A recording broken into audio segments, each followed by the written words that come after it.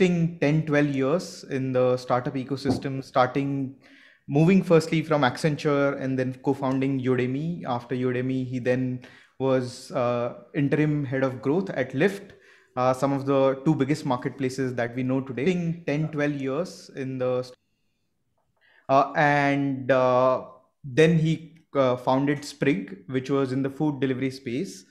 After that, he has spent 3 years traveling around, spending 30 days in different cultures, different cities. And recently, I'm assuming most of you know, he founded Mavin, which is a platform for course creators to launch their courses. CBCs, we all know about CBC. Stoa happens to be a CBC for the longest of time. It was difficult for us to explain what Stoa is, and once that word came in, it just became like it is now part of the common vocabulary. So thank you, Gagan, for joining us. And I'm going to request you to maybe start with some opening remarks. These people are going to be part of Stoa for next 6 months. So we would love to start with some of the life lessons that you have seen over these 10, 12 years of your journey. And then Raj and me have planned few questions, and then we'll open up to audience questions. Sure. Yeah. Thanks so much.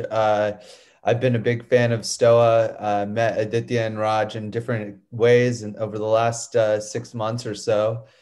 And I'm excited for everyone here to start their journey of transformation. I think one of the best things about CBCs is the opportunity to interact with people all over, in your case, all over India. I assume your cohort is all over the country. Is that correct, Aditya and Raj? Yes, yes.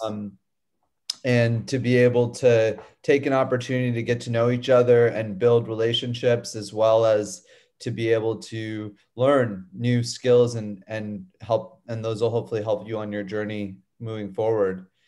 You know, I'm a huge fan of learning in general. So I think first and foremost, I just believe that if you are, constantly pushing yourself to learn more and become a better human and a better, business person, you're far more likely to be successful. And that is something that should never end. So one sort of comment I have for you is to both be patient and also to be vigilant. And remember that learning is a long-term thing. You don't have to know everything in the next, few weeks, but you also have the opportunity to learn, to continue to learn throughout your entire lifetime.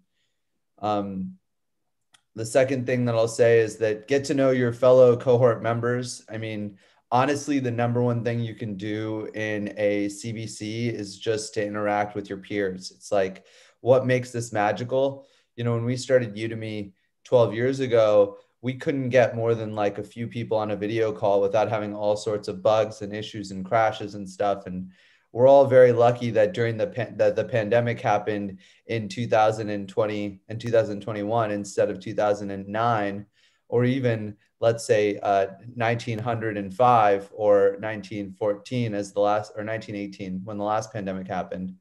We're all quite fortunate. We live in a much different world today, and we're able to connect.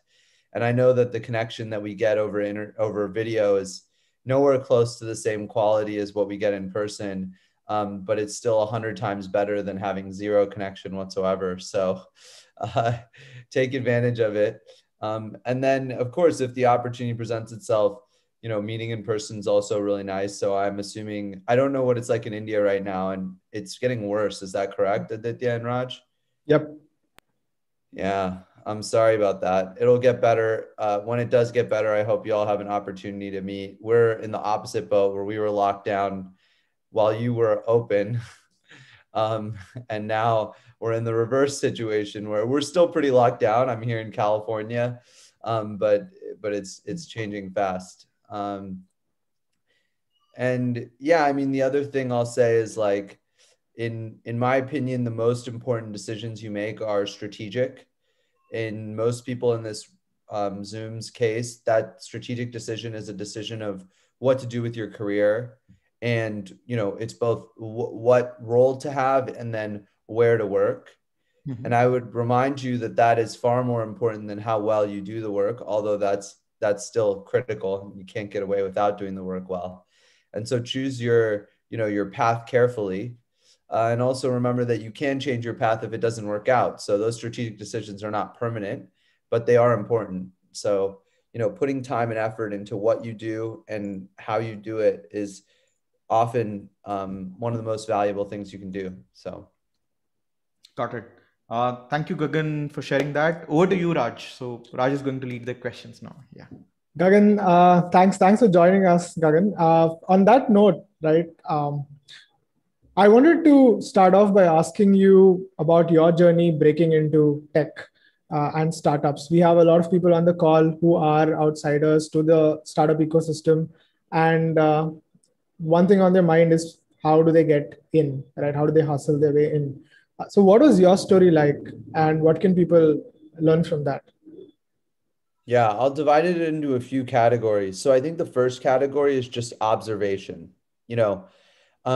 When I first took a job out of college, I didn't know the startup world existed. Even though I grew up just 20 minutes from Silicon Valley, I was never exposed to entrepreneurship. My dad and I we didn't ever talked about work, and then my mom didn't know many entrepreneurs, and so I grew up just like any other California kid anywhere else, or really in the United States, I'd say in an Asian suburb. So you have to take that into account. There were a lot of high achievers in my suburb, but I didn't know anything about like entrepreneurship at all. And so the first thing I did was I got lucky and someone introduced me to TechCrunch. This is back in 2009. And I just happened to start reading. And I think one of the best things about the internet today is that everything you need to know is available on the internet. Like, I'm not saying that you can always solve your problems on your own. And I don't believe in solely, learning everything without peers or mentors to help. However, I will say that all the information is there. So the first thing you should do if you want to enter an industry, any industry, whether it's tech or anything else, is to observe the industry and watch the interactions. And the best thing about Twitter in particular is that you can literally watch tech people interact. Like, many people on Twitter have never met in person, and yet they're replying to each other, and you can tell that they have a relationship. So you can watch what those relationships look like, and you can learn and observe those things. And I think this is one of the most important parts that most people miss. Is I get so many messages in my LinkedIn or in my Twitter or whatever that are just completely off base. And they're off base because the person never took the time to actually sit and observe what does work and what doesn't work. Instead, they just said, I need to get a job. I'm just going to email everyone I know. Or I need to raise funding. I'm just going to message everyone I know. It's like, hold your horses, relax for a moment, and learn. So that's the first thing I did. I spent almost 4 or 5 months just learning, reading every article possible. And then eventually, it's like hunting or something. It's like you're waiting. And then eventually one day, opportunity struck for me. And I happened to see an article in TechCrunch, and that I saw 2 articles in the same week. One was, hey, we're looking for interns for our mobile crunch division. And then the second was, there's a new startup incubator called the Founder Institute that you can join. And I applied to both of those things right away. And of course, I was lucky enough to get in. Now, how did I get in? Well, I got into the TechCrunch thing because I had been reading TechCrunch so obsessively that I knew exactly what their writing style was. I was already a fairly decent writer, but I had no real credentials as a writer. And so my submission was just me copying the style that they already wrote in, not writing in my own style, but meticulously copying the style they wrote in, and submitted an application that was like them instead of like me. And that was a huge win for me because it ended up helping me get that job just based off of the application. So there was no interview or anything. It's just apply. They probably got a few hundred applications. He read through them all, and he picked the ones that, of course, were the easiest to read because they were more like his own voice. So that was the first step. The second thing that happened was, and I think this is just reality, which is that I was just a relatively good candidate for the Founder Institute because I'd put effort in to like learning about entrepreneurship over the last couple of months. And so I kind of knew how to speak the language again. And then finally, probably the most important thing is just like you don't take you don't make any of the shots you don't take. I don't know how many of my American expressions work in India, but like, you know, it's a basketball expression. It's also a shooting expression. It can work for anything, but essentially, if you don't try, you're never going to get it. So I think the other thing that I really learned is I just tried, and I tried on things that were a good fit for me. I didn't try completely just 100 different, I wasn't shotgunning, you know, 100 different options. I tried like every couple of weeks, and eventually some things stuck. And then finally, the thing that happened was I was willing to set aside my ego after I'd gotten into these two programs, the TechCrunch program and Founder Institute. I set aside my ego, and instead of needing to be the like number one person on the founder and the co-founder of the company, or the founder of the company, I ended up joining someone else's idea. So Udemy wasn't originally my idea. And I think that was also incredibly, it was an incredibly powerful thing for me, because everyone else in the Founder Institute came in with their own idea and was super stuck on it. And instead I was opportunistic and just said, hey, let's do whatever works. And if your idea is better than mine, that's fine. I'll come join you. And I joined without any title or any position. I didn't know if I was even going to get equity. I had no pay. I just joined because I thought it was the right thing to do, and it would be fun and it'd be an interesting project. And eventually it turned into, you know, a big company. Thanks for that, Gagan. And if I'm not mistaken, you were working at Accenture during the same time. You were juggling Udemy work as well as the TechCrunch work and Accenture. And of course, Udemy also got rejected from, you know, the now famed Y Combinator multiple times without an interview. What kept you going? What kept you on this journey, right? What was it that helped you think through this and persist?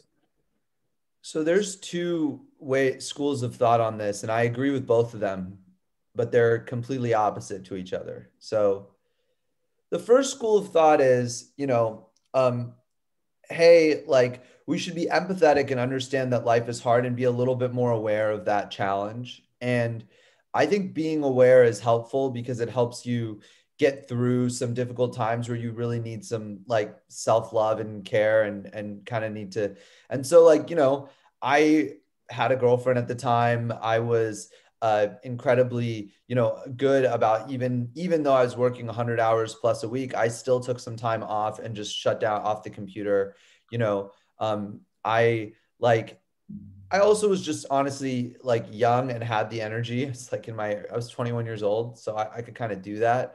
I'd say today I probably wouldn't do it the same way, but I had like a fair amount of balance. And that's, you know, balance at 21 was working 100 hours a week. Balance at, you know, 33 right now is probably more like working 60 or 65 hours a week. So I don't work nearly as hard as I used to, but so there's a little bit of self-awareness, and that's critical.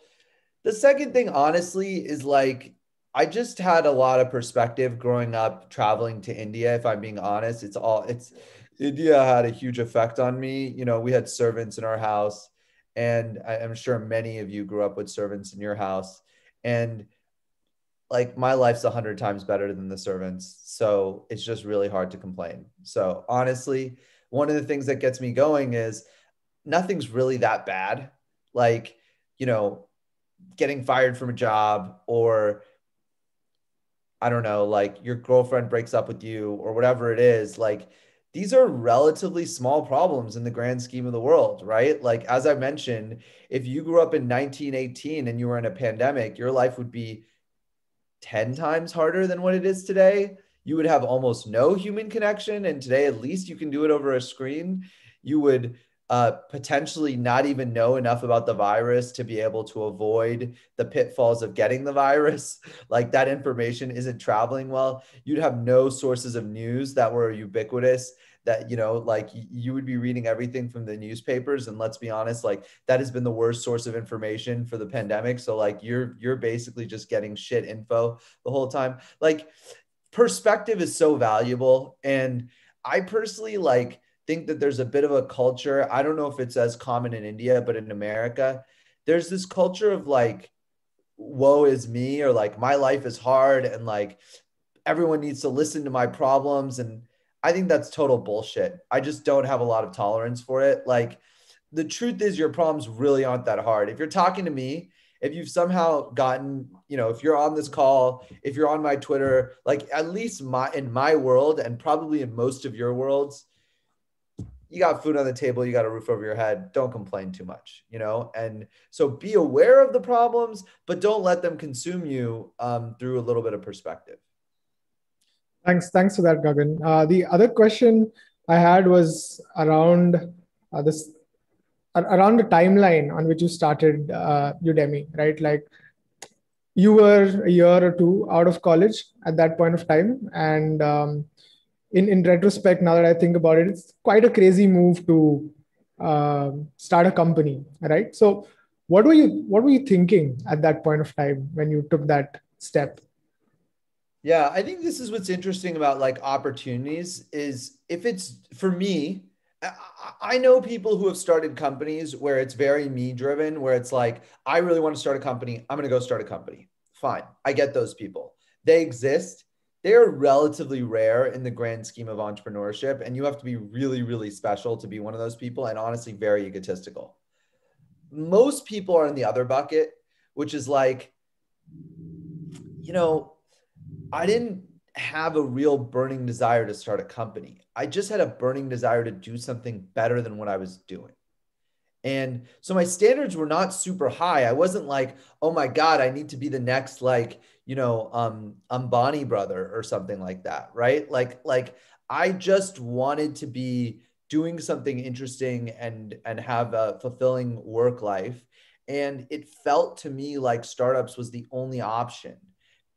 Now, there were lots of other options that I didn't know about. And that's one of the great things about the world, is there are literally, you don't learn shit in school about what options there are. Hopefully at Stoa you will, but you don't in traditional school. And there's actually like hundreds or thousands of different random career paths you can have. So like, I could have done other things, but at that point in time, I only knew a few things. And so I was just ambiently interested in doing something in startups. And I happened to find this opportunity, and this opportunity just, to start Udemy just kind of worked. And I was like, all right, let me just try it.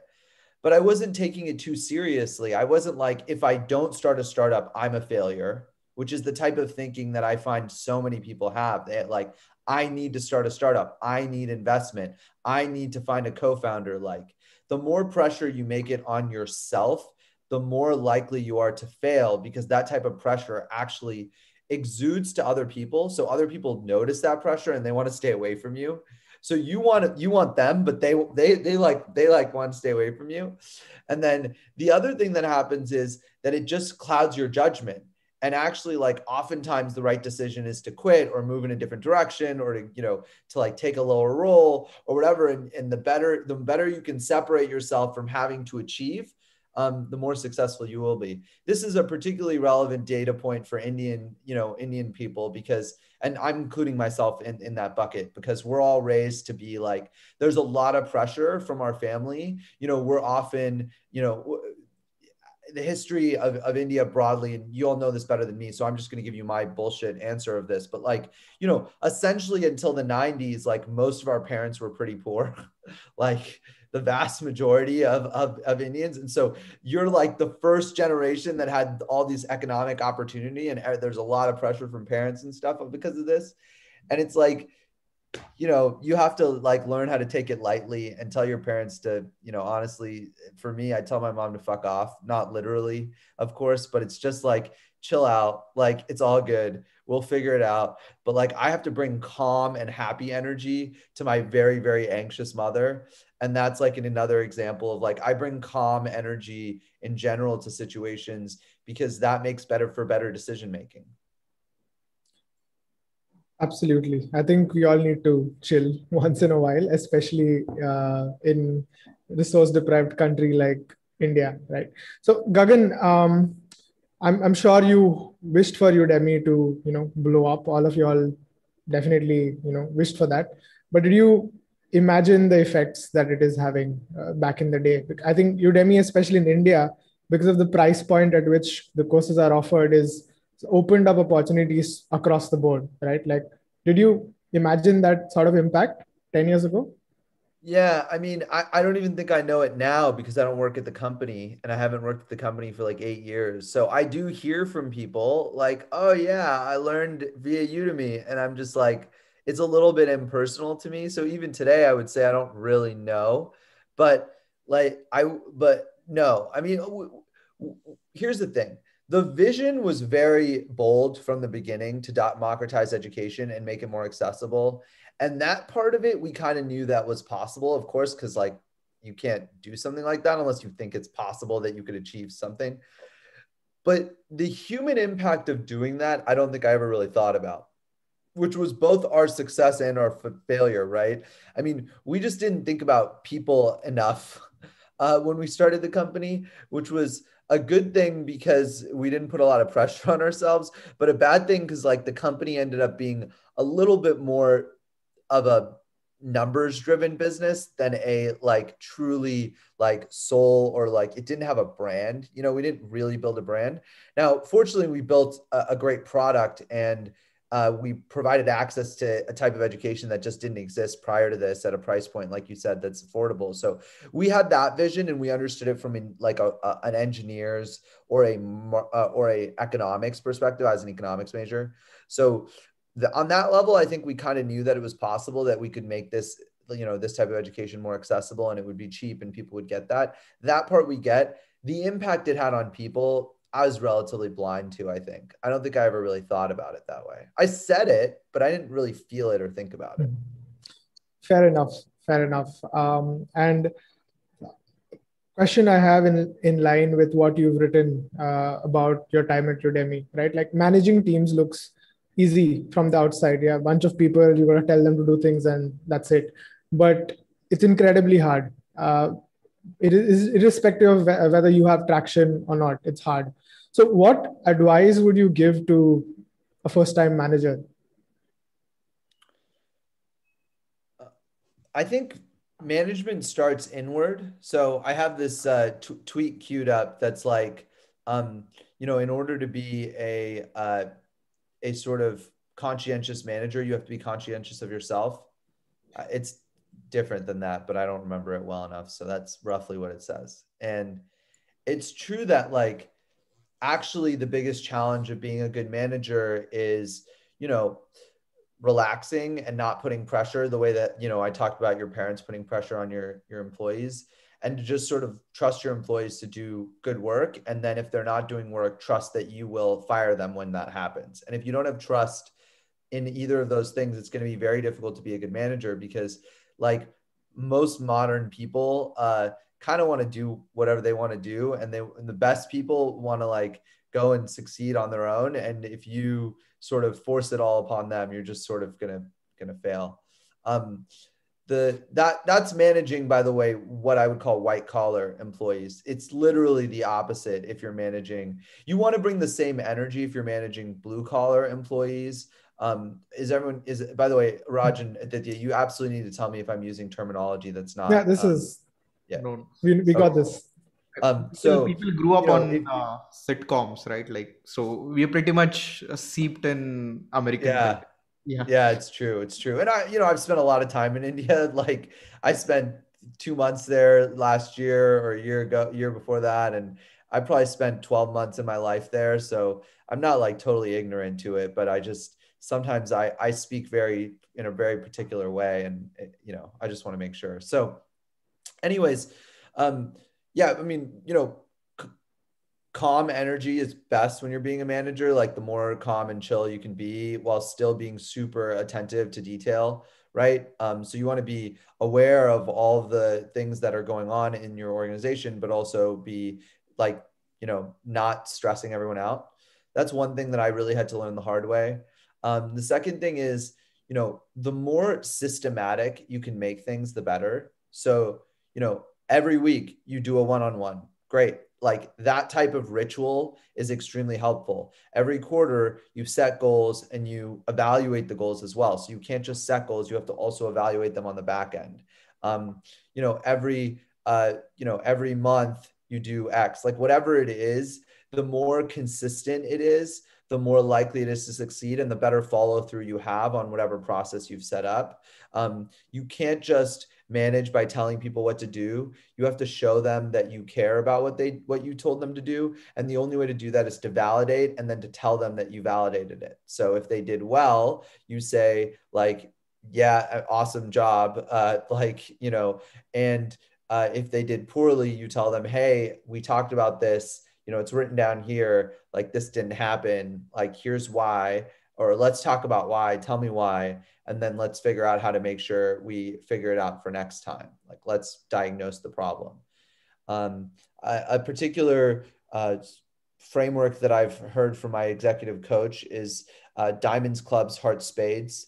So I don't remember all the terms in Hindi, but like Eent, Juriya, Hukam, and what's the third one? Ban maybe no, Ban and Hukam are the same. So what's heart? Anyways, I was trying to practice my Hindi there, but the point is, it's like when you're giving feedback, don't give hearts. So don't say, good job, you're awesome, amazing, gold star. That stuff's useless. Instead, give diamonds. So when you're giving positive feedback, say, that project was well executed to the goal. We met the goals that we were saying. We wouldn't have been able to do it if you didn't show strong organization and leadership and take control. And I really appreciate that because it helps me better understand for the future, that I can give you projects like this and you'll take them on and I don't have to worry about it. And that's like, you see how specific and clear that was to a situation that's totally made up. So in a real situation, it would feel even more clear. And then the same thing is true on negative feedback, the black ones, the hearts, the clubs and spades. So, don't do clubs. Clubs are, that sucked. That wasn't good work. You could have done better, right? That's a nice way of giving a club. Instead, give spades, give much more specific feedback. Like that's not about the person, but rather about the work. So, we didn't achieve the goals we wanted to. And I feel like we had the opportunity to, but we missed on these issues. And so you're being specific and clear while not being personal. So that's some more tactical feedback on being a good manager. Thanks, Gagan. My next question is on marketplaces, right? Like the holy grail, right? Building marketplaces is not easy. You've managed to set it in motion with Udemy, and you also helped Lyft figure out their launch playbook, right? So what do initial days look like at a marketplace business? They look like a ghost town. So the biggest challenge with the marketplace is that, imagine, so marketplaces and all of these theories, like they apply really well in the real world. So you have markets, bazaars in India. Nobody really calls them bazaars anymore, but like, you get what I'm saying. So, you can go to the market and imagine that you have a street, a street that you've blocked off on both sides, and that's your market. Well, that isn't enough, right? So a lot of marketplace entrepreneurs start with a street that's blocked off. That's like, hey, this is where we're going to buy and sell specialized goods. This is where we're going to buy and sell online courses. Well, the problem is you have to start by usually you have to start by supplying the marketplace with a little bit of love to get it started. So traditionally, I say start with supply. So most marketplaces, you start by getting the sellers to show up to the marketplace in some way. So you do whatever it takes to do that. You can be a seller yourself. Lots of marketplaces started where the first sellers were just the founders of the company or like some partner that they were really close to. We did this at Udemy where we stuck a camera in the back of a conference hall and we just filmed some instructors teaching. And this was before people were comfortable teaching on YouTube or on camera. So we had to literally film it with a film crew. It's like, and so we filmed it and put courses on. We also scraped YouTube. So we literally, there were already lots of courses on YouTube. We turned them into courses and just like scraped them and published them on our site. So we faked the marketplace. We basically started it off by putting, putting vendors in the street, in the proverbial street. Then, of course, you have to attract demand. And once you have something to sell, the best way to do it is just, how can I sell this individual item? Like selling the whole marketplace doesn't work when you have 10 vendors in a market opportunity of like 1,000 different course topics. So like, if you're selling a, advanced Python course, a like management training course for women, and a like, SQL course, like nobody's going to come to you for tech courses, because if you say, hey, we're a marketplace for tech courses, all of a sudden 90% of your audience is going to show up and they're going to say, well, I don't want to learn Python. I want to learn PHP. Oh shit. You don't have anything? Goodbye. I don't want to learn, back end. I want to learn front end. I want to learn JavaScript. You don't have anything? Goodbye.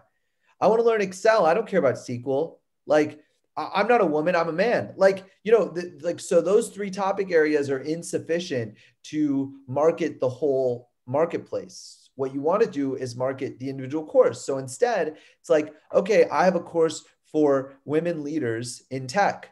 Let me target women leaders in tech and come up with marketing strategies that focus on that market. And let me just promote this individual course. Because surprisingly, like if you just promote that individual course, people come for that course that they're excited about. And then they're like, oh, I just learned this great thing about, how to become a better leader in a male dominated world. I'm now interested in like learning some skills because I don't have like basic, SQL skills that I would like to learn in order to get this growth role I need. And then they go and learn the growth role. And so you want to sell the individual items on the supply side rather than the whole thing. So like, again, in the street situation, like if you have someone who makes really good pani puri, like try to get a really solid pani puri vendor to show up and then market that you have pani puri on this street. Don't market that you have food on this street, because like food isn't as exciting as a specific item. So that's how you get a marketplace started. Talking about food, right? My next question is on Sprig. You call Sprig as one of the most educational experiences of your life. What do you know now that you did not know before starting Sprig? I think I really matured as a manager. So I learned how to manage people and what my strengths and weaknesses are. One of the biggest challenges I had is I had enough empathy to care about the people who worked for me, but I also had pretty high sort of, expectations and was pretty direct. So I had this natural challenge as a manager where I was really hard on people, and yet I wanted them to succeed. So I would just get harder and harder and harder on them instead of like, what I should have done, which is I need to do a better job of just letting them succeed or fail. And if they fail, just firing them, honestly. So I used to, instead of firing them, I'd spend 3 or 6 months trying to help them improve. And that just doesn't really work. Like people just need to do it on their own, or it's not going to work. So you can help them by providing them advice, but you can't do it for them. And so that was a big lesson at Sprig. Another lesson, honestly, was just how important strategy is. So, we at Sprig were on the cusp of what ended up being $100 billion plus market opportunity. So if you add the market caps of DoorDash and Instacart, I think that's over 100 billion just alone. And on top of that, if you add Postmates and Uber Eats, that's actually it probably goes up to $200 billion just in those. Of course, it's in modern day numbers. So who knows, maybe it's actually half that and the market crashes or something. But like, the point is, it's still a lot of money, right? It's still very, very we were so close and yet so far, right? So nobody, not a single company that in the whole world. So I actually know companies in Australia and in Canada and in India and in the UK and France who copied our model at Sprig, and nobody succeeded, really. Like nobody really built a big business. So the lesson there is like, wow, the strategy you have is so much more important than you realize. doesn't matter how good of a job you do with lots of other things, you know. And so, yeah, I really learned the importance of strategy. And then the final thing is it just gave me a little bit of perspective, right? Like you can be really successful and then still fail. So it gave me a healthy dose of skepticism anytime something's going well or something's going poorly. If it's going poorly, it could always be worse. If it's going better, it could always blow up in your face. So that's good. That's a good lesson.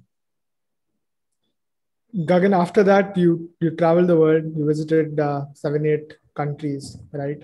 And I think you were on the road for about 2 years or some more. Uh, what was that time like? Because it's a very, I mean, for folks here in India, that's a very rare experience to have. Can you share some of the stories that you encountered during your travel?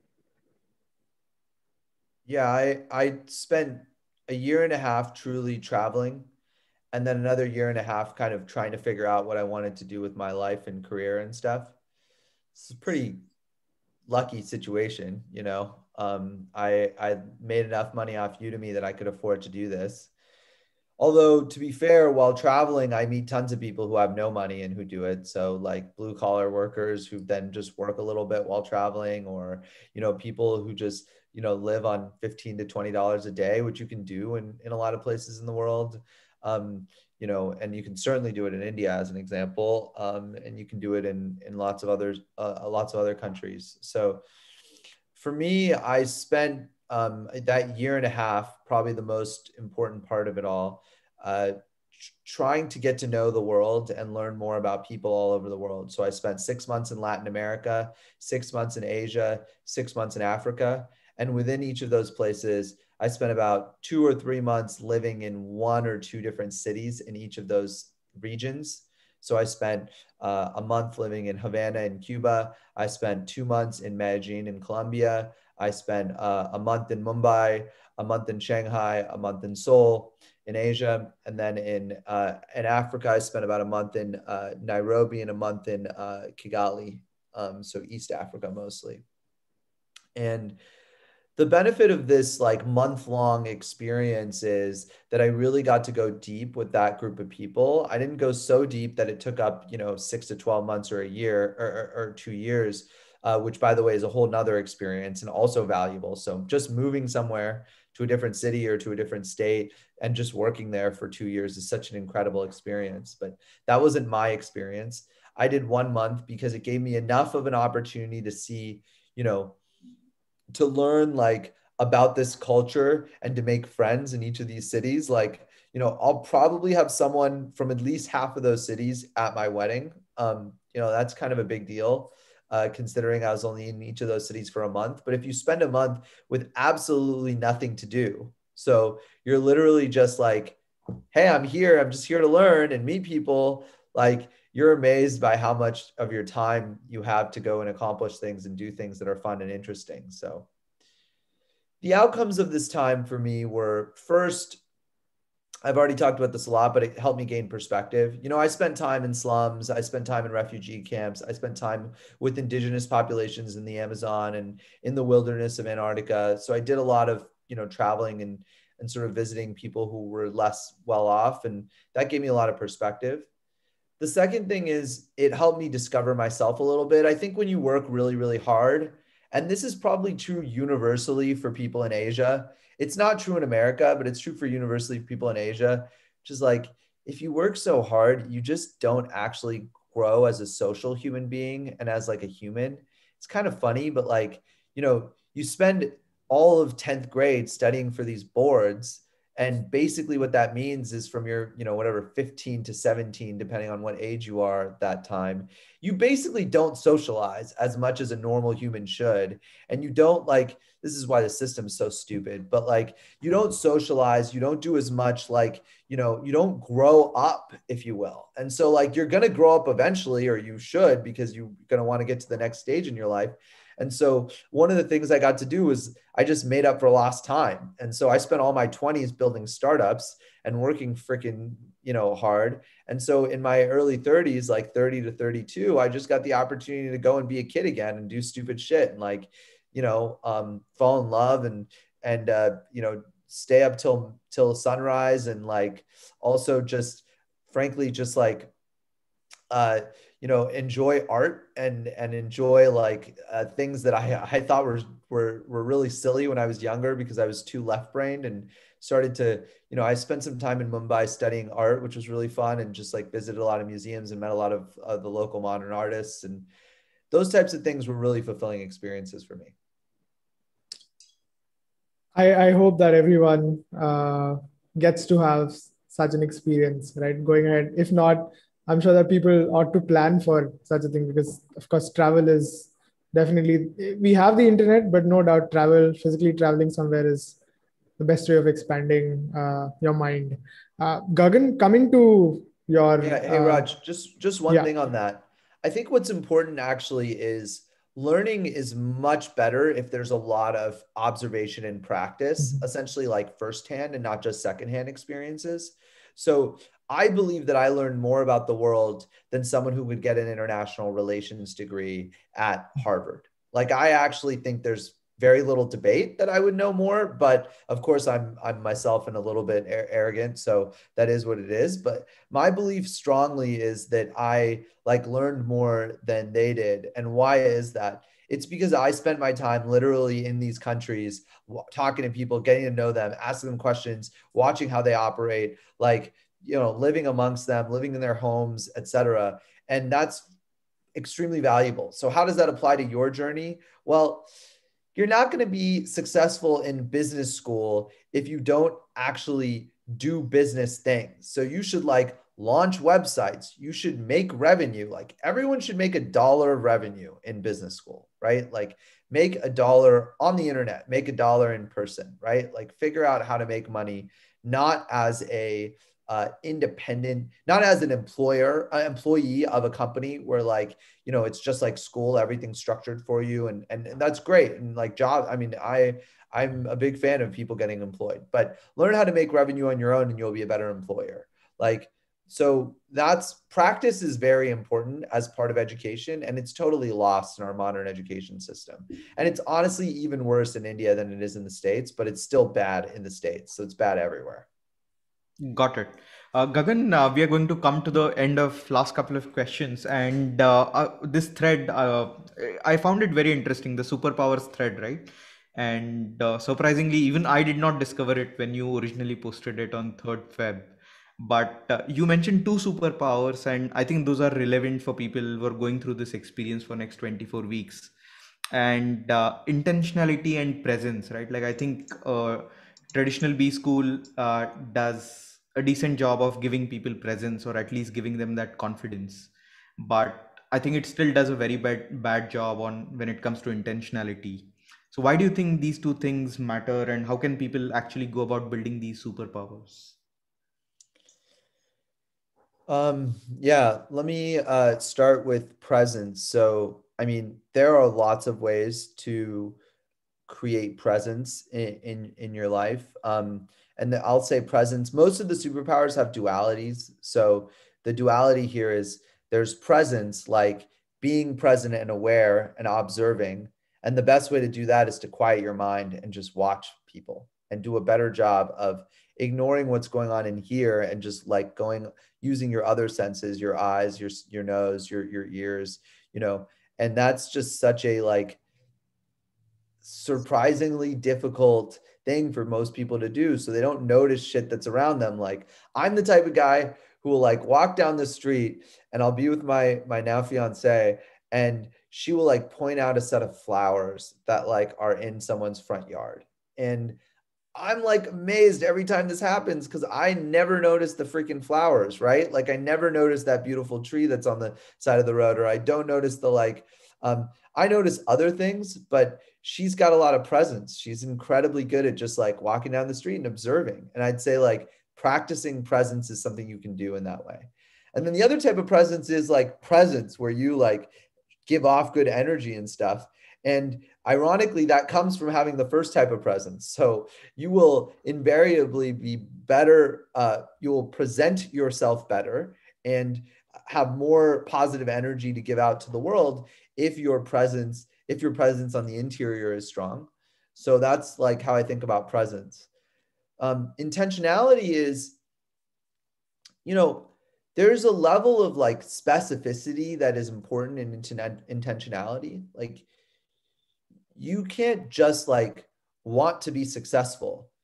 That's not good enough. You have to actually have an intention that's far more specific and practical. So like you have to drill down into the details and really understand how to do what it is you want to achieve. And most people never get there. It's like, if you ask someone like, how are you going to do this? It's like a classic interview set of questions, but it's like, okay, you were working on this project. How did you manage the project? Oh, I figured out what I was supposed to do. I asked my colleagues and da da da. It's like, usually you get a very, very vague answer. And the only way to truly be intentional is for that answer to be highly specific. So the right answer to a question like that is, I had a 3-step process. This 3-step process involved, 4 sub-steps on step 1 and 3 sub-steps on step 2 and 2 on step 3. And like, these are what they are. And you don't always know, like, let's be clear, you don't always need to know that answer when you're doing something, but you should be able to retrospectively go back and say, okay, this is what I did. And that's intentionality. It's like, I actually had a sort of process by which I was going about achieving the goals that I had set out for me. And I think many people get lazy and don't actually think through whether or not what they're doing on an individual basis is going to achieve the goals that they want. And they therefore lack intentionality. Got it. On that note, Gagan, we are going to take a couple of questions from our fellows. Tanishka, do you want to go first? I see a question about how Gagan is intentionally building Maven. So let's, Tanishka, do you just want to quickly ask that question? Yeah. So firstly, I'm so happy you spoke about smelling flowers. That's my philosophy through life, and only heart eye emojis at that. But so Gagan, my question to you is, now that you're an experienced, you have experience with multiple startups in the past. So what are some fundamentals that you worked on getting in place, that ABC things are sorted, or this is what I'm set on before you started working on your idea for Maven, or before you started executing the idea for Maven? Yeah. One thing is, from a strategic standpoint, I really did a strong survey of all the different ways that we could go about building this company, right? We could build it like On Deck. We could build it like Stoa. We could build it like, we could build it like Reforge. There are so many different options out there, and there were lots of other options I played with. And I try to spend 25 to 50% on strategy of my time on strategy, whereas at most companies, I think most CEOs and founders probably spend less than 10% of their time. So what does that mean? That means I literally spend time reaching out to people who are smart strategic thinkers and having conversations with them. It means that I actually don't take like that next sales call where I could sell the product, which is like a doing activity and not a strategic activity. And instead, I give myself, yesterday I just left the house after 6 o'clock and just like walked around and thought about like strategy and thought about my biggest challenges and whether or not they're going to make sense. I talked to my customers. These are things that I think people don't spend as much time on, and they naturally do, because you're naturally going to think about your strategy as you're building your business, but I'm much more intentional about it now. The second thing is intentionality around culture.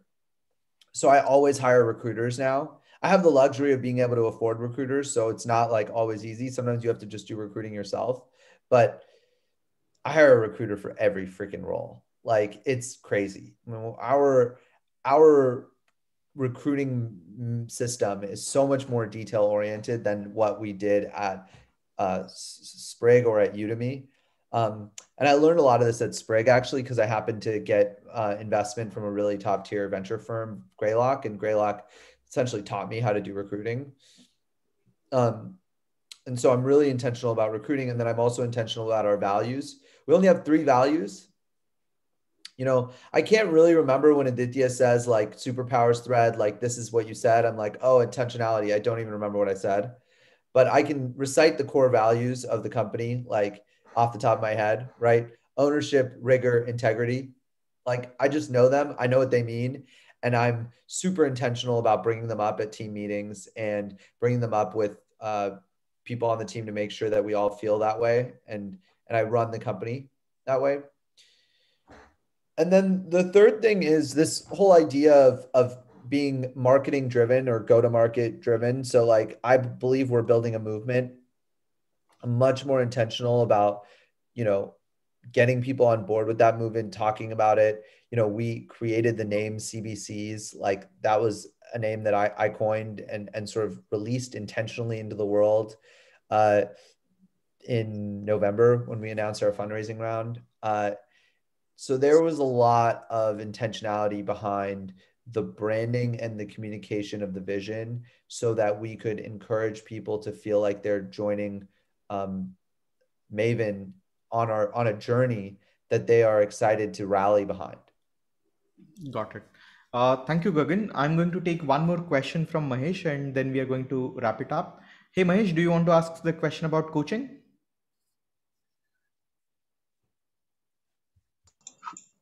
Hey, am I audible? Yes.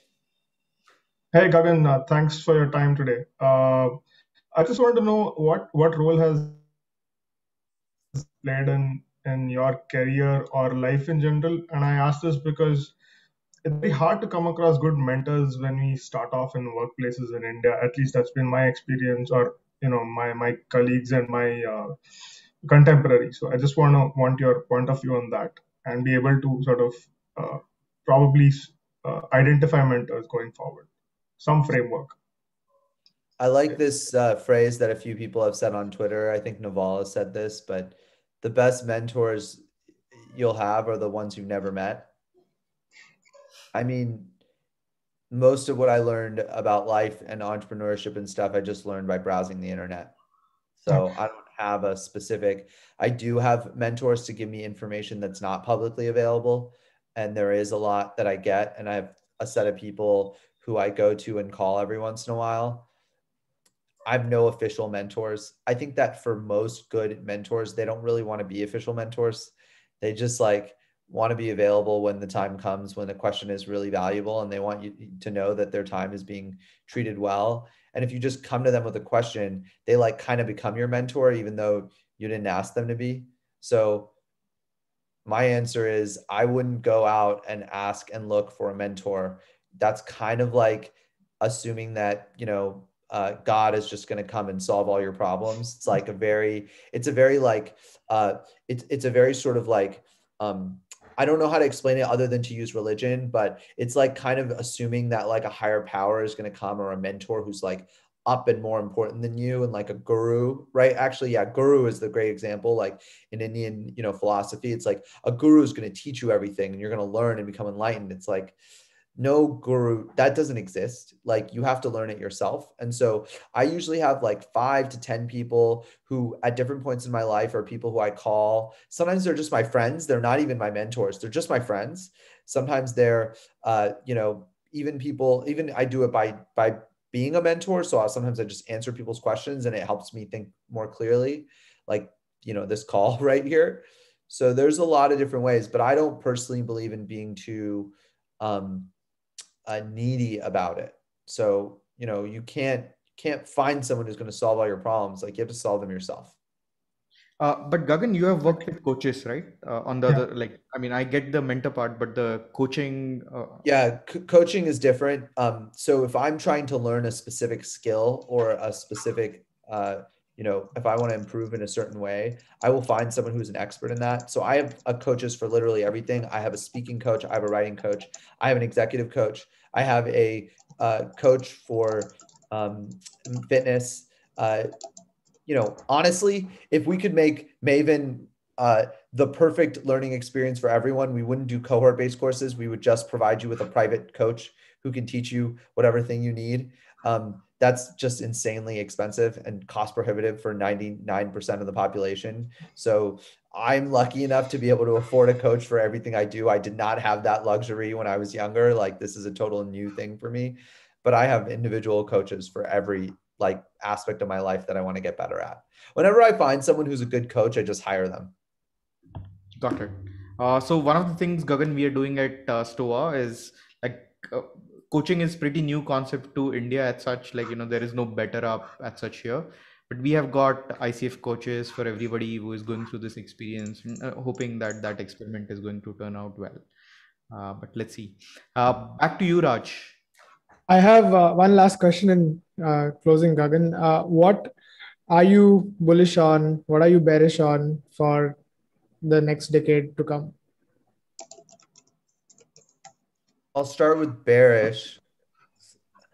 I think that NFTs and like use cases for crypto and blockchain are exciting, but over like it feels a bit like self-driving cars or like mobile did before mobile became mobile. I feel like we're 5 to 10 years early because I don't think enough people own cryptocurrencies yet for this to really work.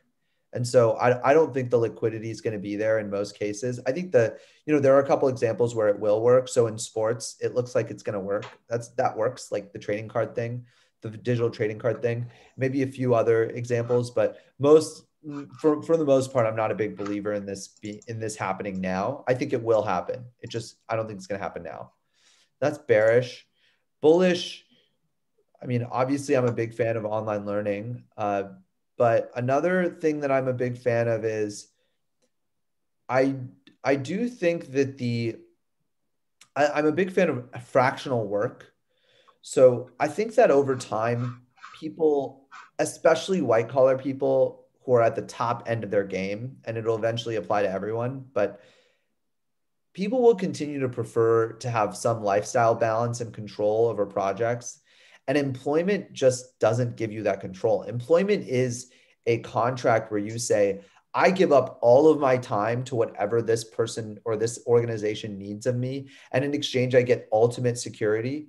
And I think a lot of people are willing to give up some of that ultimate security and have a slightly less security in exchange for a lot more control over their lives and over what they want to say yes and no to. You can't tell your boss no in traditional employment theory. You can tell your consulting client no. I don't do that. So I think that's pretty exciting. Fair enough. Aditya? Yeah, thank you, Gagan. I mean, we are almost at the close of an hour, and we really appreciate this. I think I knew a bunch of I came to know a bunch of new things that I haven't seen on your blog or on the videos that we saw. And Raj, thank you, Raj, for going through a lot of details about Gagan's writings, and I hope everybody who is here learned something new. And tomorrow morning, I'll see you at 10:30 a.m. for our very first session, and looking forward excitedly to that session. Thank you, Gagan, once again. And whenever you're back in Mumbai, would love to catch up. And we would love. We are looking forward to learning from Mavin, and hopefully we'll learn something at Stoa from that experience as well. Thanks a lot. Thanks, everyone. You're very lucky to be at the early end of this Stoa experience because I think Raj and Aditya are really thinking through things in a different way. And I think it's really exciting. So I'm really happy for all of you and best of luck. Thank you for having me. Thank you, Gagan. Yeah, bye-bye. All right. Bye. Hey, everyone.